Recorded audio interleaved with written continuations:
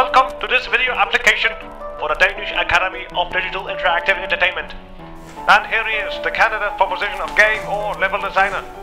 Weighing over 700 pounds with a body mass index of only 7%. This man is pure gold! Well, I think that's about enough of physical me. Okay. I want to make something special for this. Let me see. Well, I could make an awesome Gmod video showcasing my creative skills. Now I have to be a bit more modest. Besides, my Gmod skills are a bit rusty. Let me see. Well, maybe I could do something where I present the projects that I think are relevant for... What the... For Demacia. I think you got the wrong place, buddy. I didn't order any package. Vile scourge. The scoundrels will pay. I will lead the charge.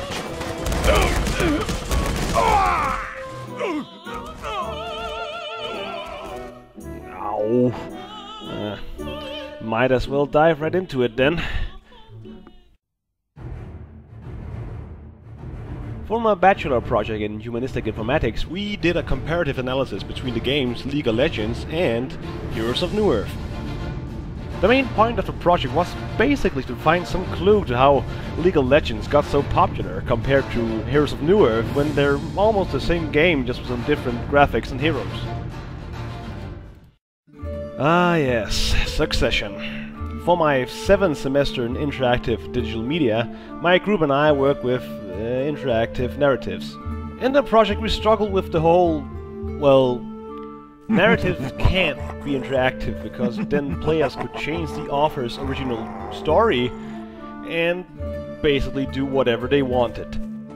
However, we meant that an interactive narrative could be possible, and therefore we created our own concept for an interactive narrative, Succession. It is a bit like Game of Thrones. The king is near death, and therefore the player has to figure out who's going to succeed him. So the player gets put right in the middle of the kingdom's political intrigues. While working with the concept, we came up with a model of how to construct interactive narratives, which we named the Squid model.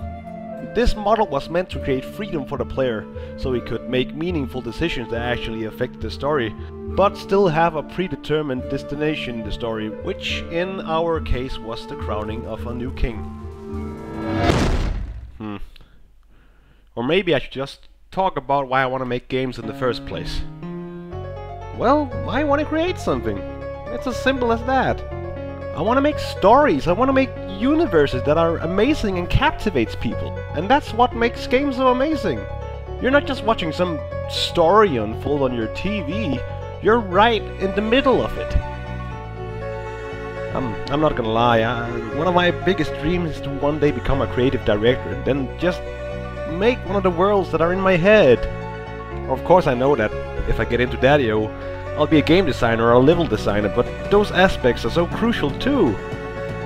Everything in the making of a game has to come together to create a bigger image. You don't just get a castle by making a tower or a gate. You need walls to bind everything together.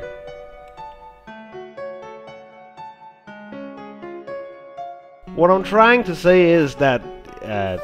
stupid line, but... I don't really want to be a game designer at DADIU.